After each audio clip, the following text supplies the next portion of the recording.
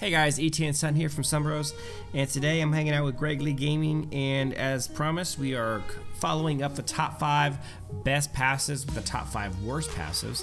And let me just say that this one was a lot harder to come up with a list on than the other one was. The other one we had top 5 best passes was a lot easier.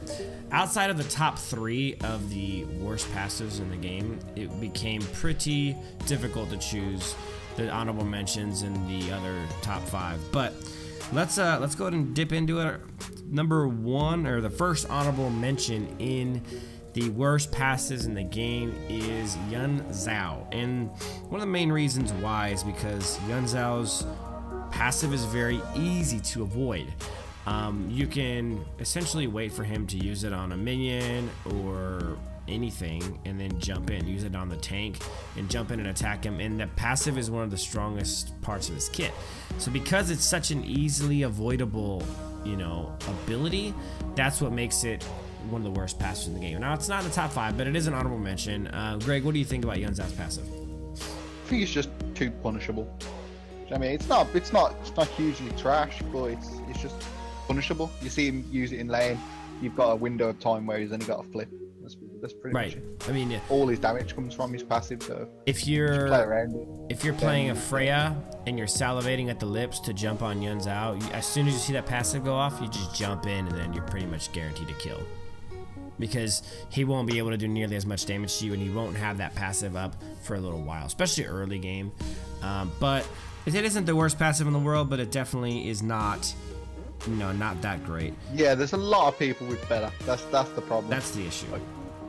The next honorable mention on the list is Hayabusa. The reason Hayabusa's passive is on here isn't because it isn't a good passive. It is. The problem is that not only this is actually like probably one of the worst. Even decent Hayabusa players still can't take advantage of Hayabusa's passive. It's like the very best of the best Hayabusas use it correctly. It's the reason why Hayabusa has a really low win rate, below like Legend, because people can't play him that well. It's very difficult. They can't, playing around his passive, which is decent, but it's getting it off. So you need to be good to be able to get it off. I would guesstimate, if I was a betting man, that probably, maybe at best, 5 to 10% of Hayabusas worldwide can use his passive effectively, regularly, and that's what people makes people will say, "Oh, I can't with my ult," but that's not where it counts. Right. It's being able to play around it in lane. I mean, how many times have you seen people stack 4 stacks?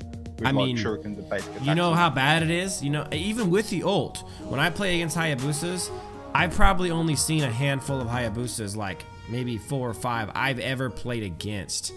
When it happens, when one of them uses the passive correctly, I'm like, wait a second, where'd Hayabusa get all this health back all of a sudden from? And I remember, oh yeah, he's got a passive, because I never see it used. I so infrequently see that passive used correctly that when I do see it, I'm like, wait, what the hell's going on here? Like, I forget it exists. And that's why it sucks. That's why it's, And also, if he's got high health when it goes off, it's pretty much useless. Exactly. And if a really good Hayabusa is carrying the game, he'll be able to go and assassinate people essentially without taking any damage. Yeah. So that's why the Hayabusa passive is on the honorable mention list, is because it's not a horrible passive. It's just very, very seldomly used correctly or to its fullest potential. So it's just a very hard passive to get off. Most of these passives on the worst and on the best and in between are all like, you're gonna get them every game no matter what. This is one where you have to physically try really hard to get it to work for you, and that's why it's on this list. All right, now starting off the top 5 at number 5. This one comes with a little bit of an asterisk. So this is the number 5 worst passive in the game, and it's Cho's. And the reason why it has an asterisk to it is because if you're playing Damage Cho, which by the way is not meta and isn't really that great right now, it's a great passive. But seeing as 90% or 95% of Cho players play him tanky, when you're playing Tank Cho, this passive is pretty poor. The damage isn't great because he doesn't do much damage anyway, so he's not really building damage. And The slow is negligible. I mean, it you know, for the very best Chos in the game, it gives them enough time to get behind the target and kick them sometimes. It isn't that great. All in all, the passive doesn't give you very much. We're talking compared to people like, you know, Lolita, Cyclops, Aurora, whose passives do some kind of like game-changing thing. Cho's passive, you know, increases his basic attack damage from a little bit to a little bit more and gives a very small slow. So, I mean, what are your thoughts, Greg? I mean, you got to think out of his whole kit, his passive's definitely the most underwhelming thing. Oh, hands down. I remember the time where it used to be one of the best passives in the game when it had a stun. You guys haven't seen my Cho guides and all my Cho videos. That was when playing damage Cho was legit, because not only did it add 200% damage to your basic attack, but it also stunned them for like 3/4 of a second, and it was insanely powerful. You trade a garbage slow for a stun, and then we're in business. Yeah, like that was ridiculous. You dash in, punch them to stun. You'd use your first ability, knock them up, kick them, and then by the time they've landed, you dash again and you punch them again and it stuns them again. Yeah. That was ridiculous. That was like infinite CC. It was infinite CC. It was beautiful. It was just beautiful, and I missed it. But Cho coming in at number 5 on the worst passives in the game.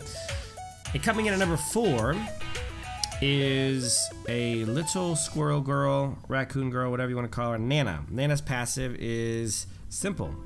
When she hits enemies with an ability, she gets an attack speed buff of 10%, stacking up to 20%. So, at best, Nana's passive is like having a pair of boots on. At worst, it's nothing. I mean, it's not even that. Like, it's not even boots. 20%. I don't know. I don't think it is. Full movement speed. Maybe that's a decent passive, but even then, all it is just movement speed. You compare it to all the damage passives and all the things that give you the CC passives and cooldown reduction passives, and then she can try out a little squirrel feet a little quicker. Big deal. So she can run into die quicker. The only reason she's not number 1 on this list is because there's 3 passives that are worse than hers. Remember when I said it was difficult to choose outside of the top 3? Cancel that. It was difficult to choose outside of the top 4 because she was a pretty easy choice on this list too. I mean, I don't even need to say too much about the Nana thing. Nana's passive is just garbage. Its movement speed is great, but as a passive, taking up what other people have as hard CC, crazy true damage, health, and all this crazy stuff, she gets a little bit faster. And the funny thing about it is that movement speed on a different hero might mean a lot more, but on Nana, it's not even like, it doesn't even fit her kit. It doesn't actually make any sense on her to have extra movement speed. She's the mage. She could be ADC, but even as an ADC, you're using movement speed mostly to like get in and get out. I don't know. It just. And what's worse, it's only on abilities. Give it on the autos. That might make it decent. Yeah, it would definitely make it better. I don't know about how good, but up anyway. To 30% and give it on her auto attacks as well. And then she can. And then she's not even gonna be a mage anymore. She's going straight AD. Full support. Full support. That's what she build. But anyways. And then you could zip around, you know, saving people with polymorph and your squirrel abilities. But let's see. Okay, so Nana number 4 on the list. Coming in at number 3 is the big, lovable, soon-to-be buffed panda bear, Akai. Number 3 on our list, and Akai's passive is, I mean, just for lack of better terms, wildly underwhelming. All attacks deal 2% extra damage. 2% of the maximum HP is damage. Here's the deal. It never adds up to much, guys. Even if you build like 2%. All health items, which you shouldn't, by the way, because that's not the way to build any tank or any hero, period. It's nothing. I mean, it's like 28 damage at the beginning of the game. 28 at the beginning of the game. I don't even know if it's even that. But late game, even late game, you're talking about 150 damage. Just not very much. 150 damage, and you compare that to like Alpha, who does 150 true damage. Maybe 200 damage. Every 2 attacks. And that's like at the start of the game. That's the start of the game. Late game, that true damage is like a quarter of your effing health. I mean, so you gotta wait for. I mean, I played him as like a full HP type damage thing with like Ice Force and all this, but. I think because of his abilities and stuff like that, you see that passive and you go, man, I'm gonna play him all HP. You get to like 12,000 health, and you're like, yeah, now we're rolling. And then you hit somebody and go, oh wait, this isn't that good. This isn't really doing much. And then you realize, okay, this actually is kind of worthless. Like, it deserves to be number 3 on the worst passes in the game. Yeah, no one plays him for his passive. Everyone plays him just for the ball and the jump. Just for the one, yeah, for the. I mean, all 3 abilities in tandem work correctly are good because you got the shield, you got the jump, the ridiculously long jump, and you got the ball, which is a pretty cool ability. It's not great. It isn't any better than. It's actually worse than Minotaurs and Tigreals and pretty much every other tanks, but. It is what it is. Akai number 3 on the worst passes in the game. Coming in at number 2, for those of you who know who I do like and dislike, you won't be surprised by this. Number 2 is Alice. Alice's passive, in theory, would be phenomenal, but in practicality and in actual like workings, it's garbage. What it does. I thought it was actually good, and then it's testing. Yeah, it's just trash. We did some testing, because what it sounds like, 10 HP per orb picked. So when you kill a minion, it says when a nearby minion dies, a blood orb will generate. Absorbing blood orbs will permanently increase the health by 10% for her maximum health by 10%, by 10, which is a lot. 10 HP, you know, can add up quickly. Here's the issue. Oh, 4 away, 40 HP. It's, yeah, 5 waves later, I'm gonna have like 200 HP. That's a bit of an item, maybe. I mean. But here's the reality. We were trying to generate and get as many orbs as humanly possible, and 10 minutes into the game, we had like 200 health. I mean, it was pretty bad. We were in a custom game just trying to generate as much orbs and gather as much orbs as possible. Not only do they not fall every time a minion dies near you, number 1. Number 2, they're not always easy to get to. Sometimes you have to risk getting poked down. Yeah, you're gonna walk up to that minion wave and pick up an orb, but as a ranged character. As Bruno's kicking balls in your mouth. You know what I mean? Like, gotta get that 10 HP and take 15 balls to the face. Right, and they don't stay very long. They're gone quickly, and all in all, in theory, if they were like if they did drop with every minion, and then they were automatically like gathered to you, or even had some kind of like gather range where they got sucked into you, would be much better. But in reality, even then, it's one of those things that it's a late game passive. It's only useful once you start building it up, and the games in Mobile Legends are a lot shorter.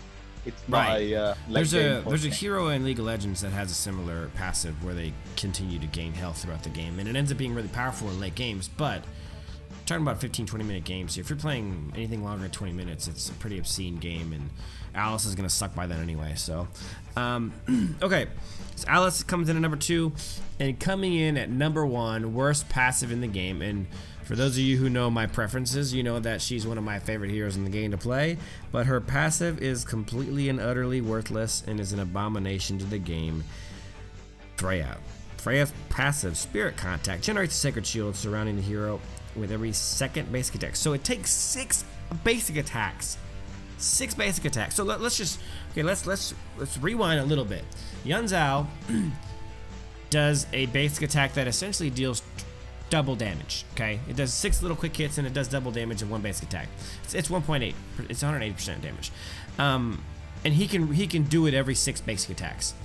Every 6 basic attacks, Freya gets 3 garbage orbs surrounding her that do some very light tickly damage to people. It barely hurts. I mean, even end game, this crap does like 150 damage per orb. And it takes six basic attacks to a hero who doesn't stack attack speed generally.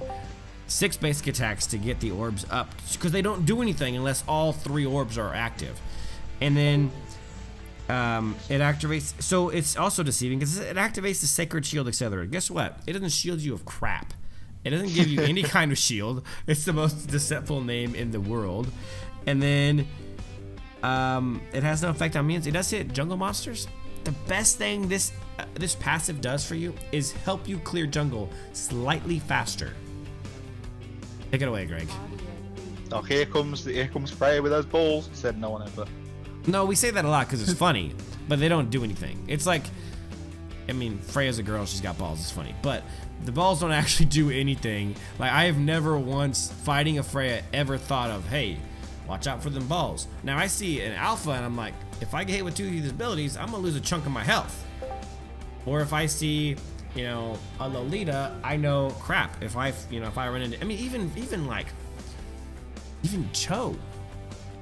Cho's on this list, and if I see Cho, I'm like, okay, I know his first hit on me is probably gonna do extra damage. Hands on fire, it's gonna do okay damage. And I'm gonna be slowed for a second. Freaking Freya, oh yeah, I'm going to be hit. I mean, those, what you guys don't know about those balls is that they're full of down feathers. It's like a giant golden pillow, and it gently hits you, and you're like, hey, I could take a nap right now. Maybe that's what it's supposed to do. Yeah, it lulls you into a full sense of security as she activates her second ability and slaps you 3 times. Yeah, and then she activates the rest of her abilities, and you get melted, and you realize, God dang it, those orbs were hypnotizing me. That's what it's about. They're hypnotic orbs. And the worst thing is, like, how bad a passive is compared to the rest of the kit. Like, the kit's ridiculous. Like, every other ability is super strong. I mean, and then they give her a passive which does nothing. You give her any other passive in the game, including Alice's or Akai's, and she is wildly overpowered.